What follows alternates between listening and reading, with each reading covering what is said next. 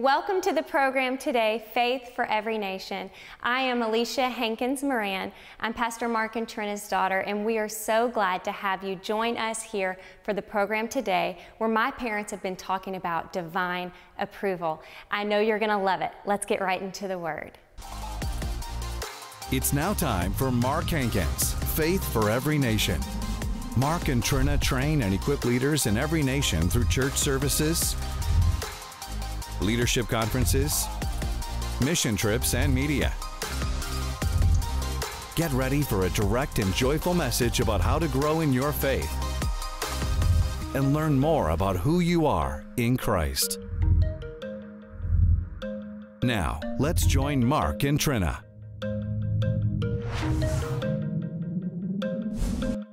You know what? While we're talking about this, one of the ingredients in the blood is the love of God. It's a demonstration. Yeah, I call it liquid love. Liquid love. And you know, these sacrifices that they did in the Old Testament, they didn't have that. They just had, this is what you got to do. This is the law. You did so many sins all year long. All now of this sin, is your yeah. attempt to cleanse yourself. There's no love in that, Yeah. you know? And they only saw God's a holy God, Yeah. difficult to approach because of our condition, because of our sin. But the love of God and approaching God with the blood of Jesus, whew, that draws you very close to Him, and you feel accepted. You feel loved. He's brought us in. We're not standing back, but you know, the blood of Jesus, you say, is liquid love, flows from the heart of God, and it heals us where we've been wounded by life. Praise God. So Jesus That is sacrifice. Wow. the perfect sacrifice to produce a new kind of righteousness with His blood. So you have a better sacrifice, Right. perfect sacrifice, and you have better promises. Because you've got better blood. You've got the blood of God. And so through faith in the blood of Jesus, then the power of sin is not only broken, but even the memory or the consciousness of sin is removed. So that means if the devil can constantly bring up your shortcomings and your failure, well, your faith is not going to work. You have no confidence. And so the moment the blood is applied, you could almost say faith in the blood is the beginning of all faith in God. He washes us with His blood. Yeah. God washes us when we come to Him. In Hebrews 10 says we have boldness to enter the holiest by the blood of Jesus. We can come and we can approach God with confidence. And then it says He washes us with the sprinkling of His blood and the washing of the water of His word. Yeah. And to me, that just seems so intimate. Yeah. You know, God, you can't, you know, just bathing my little grandchildren or whatever. That means I'm touching them. That means I'm really really taking care of them.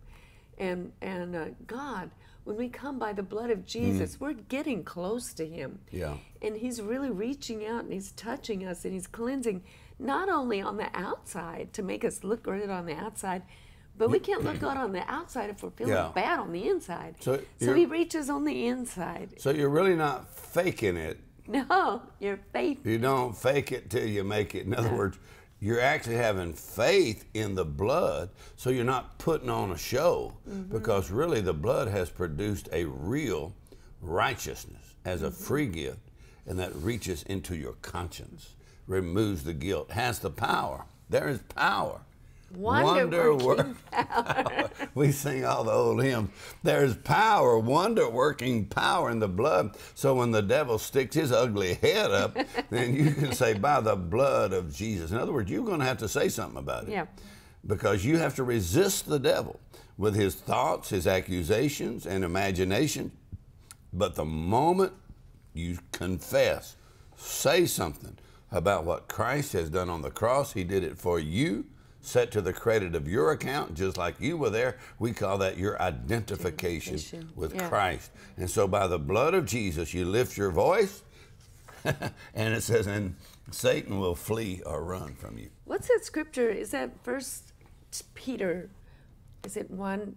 We've been redeemed not with corruptible things, such as silver and gold. 1 Peter chapter 1. And is that verse 8 maybe, or 9? 1 Peter 1? No. I'll find it real quickly. It's 1 Peter chapter 1. I'm sorry, I threw that one out there. I was thinking of 1 Peter 1, 18, 19, but this is 1 Peter chapter 1 And towards the end of the verse, chapter. I got it. That's Got it. 18. 1 Peter 1, 18 and 19, where he says, "For as much as you know you were not redeemed with corruptible things as silver and gold from your vain conversation received by tradition from your fathers." 1 Peter 1, 18, now verse 19. "But you are redeemed with the precious blood of Christ, as of a lamb without blemish and without spot." In other words, no matter how much silver and gold you have, the price of an eternal soul, the price of an eternal human, no amount of money can purchase that freedom. But the blood of Jesus has the power to redeem and to set free the soul, the eternal soul, the spirit of an eternal being. And the blood is precious, the most valuable. One drop would bankrupt all of Wall Street because of the value. When he says precious, he's talking about the value of that blood redeems you and gives you eternal life. Jesus said, talked about the love that he loves us with, and that greater love has no one except to lay his life down. That's just coming to me. No greater love. No greater love. You quote it. No greater love hath a man than that he would lay down his life for a friend. For his friend. And he calls us friends, which is that covenant term. You know, it's intimacy. Yeah. And so this is not just, it's a legal thing, but the motivation for God making this legal is his great love wherewith he loved us. And he laid his life down. And that word friend is a covenant term. Yeah. Kind of like Jonathan and David. They were covenant friends. Blood brothers. Blood brothers. Wow. God loves us. So the blood of Jesus is liquid love. Liquid love. Flows from the heart of God because it is the blood of God. So the blood of Jesus flows from the heart of God, liquid love, and reaches into the heart or the conscience of the believer and brings healing wherever you've been broken or wounded, but makes you confident that if God is for you and he loves you, who could be against you? Who can be against you? If he gave you Jesus, he'll freely give you all things. In 1 John 5:14, this is the confidence we have in him. We have confidence in him. In prayer, if we ask anything, according to his will, he hears us. And if we know he hears us, then we know we have the petitions that we desire of him. And that again is your confidence. Abiding in him. Yeah. And it's all sealed with love. It's sealed with the blood. Yeah. So your confidence is connected to seeing the power of the blood of Jesus that has removed the guilt, the shame, the sense of struggling. So literally from the Old Testament, you move from living by rules and regulations to now in the New Testament, you're living by revelation. Yeah. In other words, by faith. You live by revelation, knowledge, and by faith. So you're not just following just a bunch of rules and regulations, but you're living by consciousness of the love of God and revelation of the love of Christ. And so you live by revelation. So he says in Hebrews 10, 14, he says, Hebrews 10, 14, if you want to look at that, it says, for by one offering, here's the once, again, Hebrews 9 and 10, one offering, he hath perfected forever those who are sanctified. Interesting. But other translations say, he made us holy and brought us into perfect union with God. Wow. By one offering. Wow, powerful. All right, look at verse 15. Can I read some more there? By one offering, he brought us into perfect union. Fellowship with God. Intimacy. Restored to fellowship with God. Wow. All right, and verse 15, he says, whereof or the Holy Ghost, the Spirit of God, also is a witness to us, for after that he had said before, and this is Hebrews 10, 16. This is the covenant that I will make with them after those days, saith the Lord. I will put my laws in their hearts, and in their minds I will write them. And look at this. And their sins and iniquities will I remember no more. Wow, think about that. In other words, he's really quoting here from Isaiah, where he says, Isaiah 43, 25 and 26, where God said, put me in remembrance of this promise. So good. In other words, he said, I am he that blots out your transgressions for my own sake, and I will not remember your sins.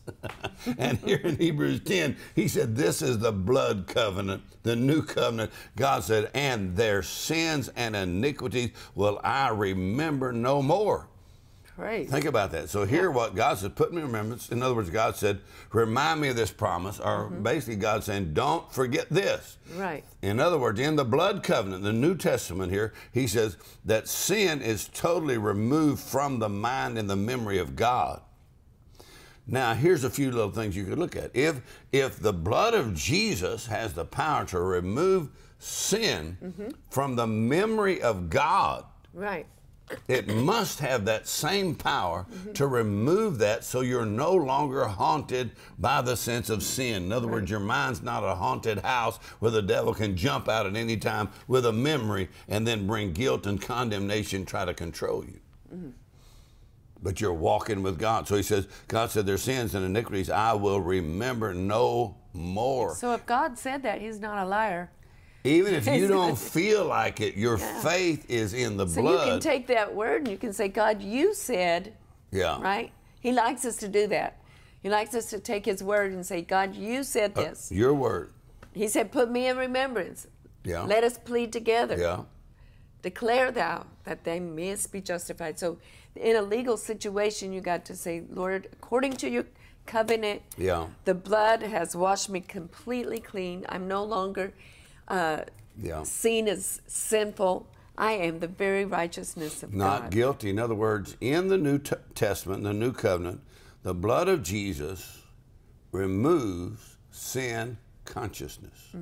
When that blood is applied by faith, in other words, you've got accurate revelation, knowledge of the Word, and you've got application of that by the confession of your faith and holding fast to that confession, then sin can no longer hold you hostage.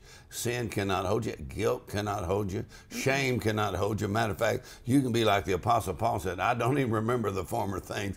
He said, God doing a new thing. You know, he said in Isaiah, Paul said the same thing. This one thing I do, I forget. I forget.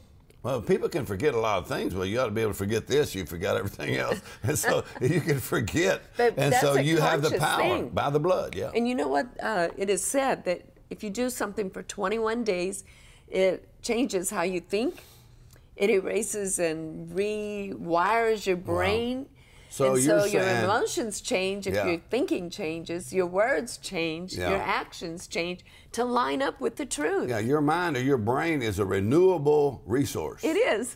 In other words, God. You can literally change the mind or brain patterns when you take the word 21 days in a row, speak it 21 and in the spirit of your mind. In the spirit of your mind. Yes. Amen. Yes. So renewing your mind when it comes to the blood may be just as important as any other facet of the renewing of the mind. You know, sometimes you talk to someone and you say, you know, you are just precious. God's just really working in your life, and I can see that. And then instead of saying, I believe that, they go, well, I got a lot of problems. And then they revert back to their actions or whatever. I made a lot of mistakes. Well, yeah, but we have faith in the blood. I said that to someone the other day, and they started that, and then they go, no, you're right. I believe that, you know. If the price that was paid for you is precious, then you must be valuable. You must be very valuable and precious. So don't let the devil destroy you, because the price that was paid for your redemption is valuable and precious, which is the blood of Jesus. That means you must be valuable. You must be precious. God's assignment on your life must be very important So don't let the enemy, and don't self-sabotage, don't destroy yourself. Just apply the blood, and apply the blood freely and continually. And by faith in his blood, we have a restoration of fellowship and favor with God. That's the power of the blood. So God himself lives in constant view, constant consciousness of the blood. When Jesus took his blood into heaven, in Hebrews it says, and that blood speaks of the mercy of God. So your value before God was determined on the cross if Jesus gave his life for you. So don't let the devil tell you you're insignificant, that you're worthless, and that you're a failure. The moment you come by the blood of Jesus, man, everything about you just brightens up, and you say, God has a plan for my life. That's right. You know, you talk about your own words. You know, it's important what we say to ourselves. It's very, very impacting what we say to ourselves. Yeah. You know, I remember somebody in my past, they always, if they did something dumb, they go, you idiot, you know, they talk to themselves. And now they don't do that because they've learned better, but your own words. Don't be calling yourself that kind of stuff. No, but we should say, I am. You wouldn't the want God righteousness. you come to church and every Sunday God says, you idiot. No, you come to church, you come by the blood, and you receive the mercy of God. Right. All of us have sinned. All have failed. All of us in our own natural human ability have failed. But the blood of his cross and by the blood of Jesus, the value, the significance of our life is totally changed. Yeah. So you wouldn't commit suicide. You're too valuable for that. Valuable. And so you don't have to not only commit suicide, but you don't have to neutralize the expectation for your future with feeling like you're a failure and you're not going to get. You might as well not even try. Yeah, you're not even try. You're not going to get God's best. But the word the Lord gave you, we have it on one of these cards here. You can get it from the office, that God is on my side. We'll send you one of these with the book. God is on my side, for the blood has been applied. Whoa, that's amazing. The blood has been applied. God's on your side. Every need shall be supplied, and nothing shall be denied. So I enter into rest. I know that I am blessed. I have passed the test. I will get God's best. What a powerful confession of faith. Amen. Amen. That God's on my side, even with your own natural ability when you struggle and you may fail. But remember the blood. The blood Turn like in Numbers 21 when snakes were biting them. Then Moses got a pole and put a serpent on a pole, and whoever looked at it would live. In other words, God didn't tell them, look at the snakes, watch out for the snakes. He said, look to the pole, or look to the cross, which is John 3:14 through 16. So look to Jesus. Get your eyes off of your own mistakes and failures and snakes, and look to Jesus. And it said, everyone that looks shall live. Aha. You shall live. Yeah. And you know, not just live, but live. People need to get in good churches where you hear this kind of teaching, this kind of preaching. You know, sometimes we stick with our traditional. My mom goes to this church, so I'm going to this church. But you get there and you just feel beat up. By the time the pastor says, you did this wrong, you did that wrong, shame on shame, shame, shame. Shame. But we, as ministers, we always point people to the blood of Jesus and to the power of the cross and the liquid love of God. And with that love, it gives you confidence to be able to do what God wants you to do. Yeah, through the power of the blood, the blood covenant. So your confession of faith and knowing what the blood of Jesus has done for you in heaven, but what it does in your heart. But your confession of faith, you must say that just to let the devil know that you know. I say the devil. Let the devil know. The devil, once you know who you are in Christ, and the devil knows who you are. And he just gets on out of there. In other words, you're not saying just in the name of Jesus, whom Paul preaches. You're saying, no, I know Jesus for myself, and I'm redeemed by his blood, and his life is in me. So you resist the devil, and he will flee from you, which means in your thought life. In your thought life, in your feelings, and the suggestions that may come to your mind, are condemnation that may come to your mind, accusation, and so even memory of past failures. But the blood of Jesus has the power. There is power. Wonder-working power. I want to read this prophecy real quick. And here's a prophecy by Dad Hagin from probably 1980 sometime. And so I wrote it down from one of his messages. And so the prophecy says this: but many have said, oh, I have missed it so. I've made so many mistakes. I wish I could forget about the past, the mistakes and faults and failures, and even the sin and the wrong that I did. But here's the prophecy. Yea, saith the Lord, do not count as nothing my blood. Remember my blood, the precious blood, the divine blood of the divine Son of God was shed for the remission of sin. And yea, the Lord has declared in Isaiah 43, 25 and 26, I am he that blots out your transgressions, and I will not remember your sins or your iniquities. And so do not dwell upon the past. Think no longer of that which is past. Think no longer of those things which are behind. Forget the past, he says. Think no longer of it. And he says, and when the enemy shall bring a picture of it before your mind, just laugh and say, ha ha, that does not exist, Mr. Devil. That does not exist, because the Father God has blotted it all out, and the blood has washed it all away. And now I stand in him, in Christ, and the enemy may persist, but the more he persists, the more you laugh. Laugh right in his face, and Amen. He will run away and hide, and you in the power of God and in his love and mercy shall abide. That's Dad Hagin's prophecy. So I wrote this down underneath it. Laughter is one way to resist the devil.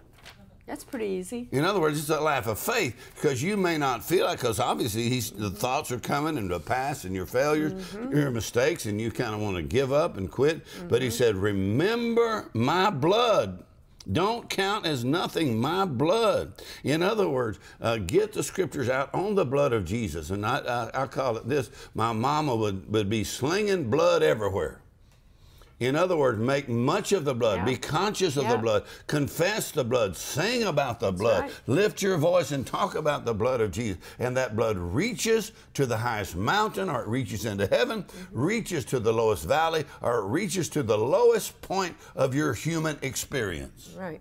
Your failure, your mistake, and reaches into your conscience, removes guilt and shame and sin consciousness, and that blood produces a righteousness consciousness that you've been made the righteousness of God in Christ.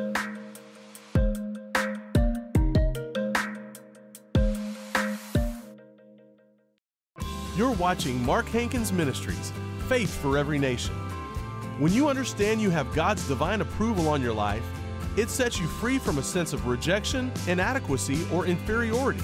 You are then free to receive God's best blessings to follow His plan for your life. On this 4-CD set and new book, Divine Approval, Mark Hankins will help you understand that righteousness is a reality produced for us by the Lord Jesus Christ.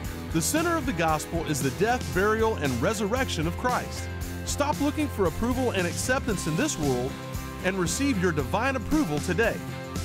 Your gift of $25 or more will help Mark and Trina Hankins train believers around the world. Order today. Call us at 318-767-2001 or visit markhankins.org. You know, so many people suffer with the pain of regret and shame and guilt, maybe failures, past failures. And in that, they feel like they cannot move forward, and they feel like they don't have the approval of anyone else, so I just cannot move forward in what God has for me. But you know, the blood of Jesus washes us clean from the past, from failure, from every mistake, and it can wash us clean from guilt and shame. So we don't have to live under the lies of the enemy. And he keeps trying to show us the picture of the past and the picture of the failure and the picture of the shame and the guilt. But we don't have to live in that, because we have God's divine approval. And if we have God's approval, we don't need anyone else's approval, because He has approved of us. So today I want to encourage you to get this book, Divine Approval. And this will help you and encourage you and keep you on the right path to see yourself, your identity in Christ, to see yourself that you have been made righteous. And it doesn't matter what the past holds. It doesn't matter what has happened in the past, where you went wrong, because you have been washed clean. You have been made righteous, and God has approved of you. And if God approves of you, you have a bright future. So if you want to get that book today, you can look at the information on the screen. You can call or go to the website. I encourage you to do that today. Thank you so much for partnering with my parents. If you are partnering with my parents, thank you. Because of your partnership, this message is changing people's lives. And if it is changing your life, I encourage you to partner with Mark Hankins Ministries, and it will help to change so many other people outside of your sphere of influence. Maybe it's not someone that you can change personally, but because of your giving and your contribution and your partnership, you are a partner in changing other people's lives. Again, I'm Alicia Hankins Moran. Thank you so much for joining us today. Kenneth E. Hagin said, "In the last days, the printed page will be the most effective distribution of the gospel." It's amazing to hear stories of people who have received our books in very remote places, such as prisons, deep in the bush of Africa, and many other distant lands. Our desire is to have our books translated and distributed in as many languages as possible. These books can be left with pastors and leaders who in turn can share the books with others. We believe people's faith will be ignited for many generations to come. We like to picture the distribution of the word like passing out ammunition to people. Once people have the right ammo, they are able to take their authority in Christ, live victorious, and make an impact in their world. Through the printed page, we are seeing an explosion of the reach the word is having around the world. Through your partnership, you are helping us to pass the necessary ammunition to believers around the world. The Lord continues to open the doors in new countries and languages for our books to be distributed. Our vision is to have the message of faith translated in 100 different languages. Each project requires having the book translated, typeset, printed, and distributed. The initial cost for each project is approximately $5,000.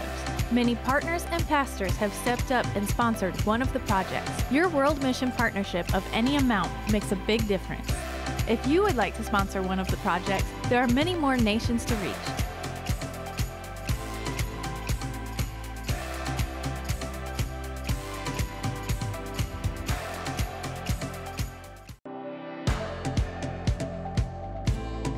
The Mark Hankins Ministries app makes it easy for you to watch the latest TV broadcast, listen to the radio program, read our daily devotional, and stay connected with upcoming events.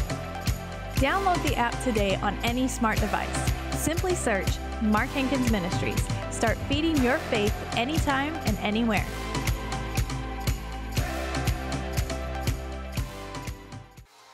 Thank you for watching Mark Hankins Ministries, Faith for Every Nation. For more information on how to build your faith, visit markhankins.org.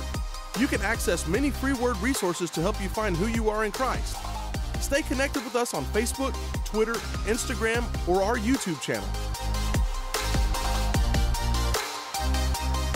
Thank you for watching.